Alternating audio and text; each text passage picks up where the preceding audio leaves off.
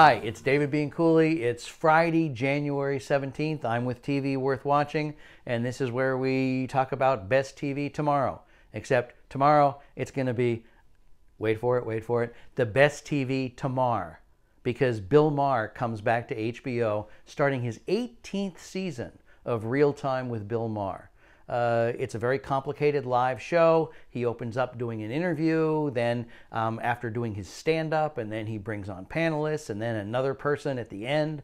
They cover a lot of ground, do a lot of comedy, but make a lot of points. And I just wish that during his long hiatus that something had happened that was newsworthy that would make this show worth watching.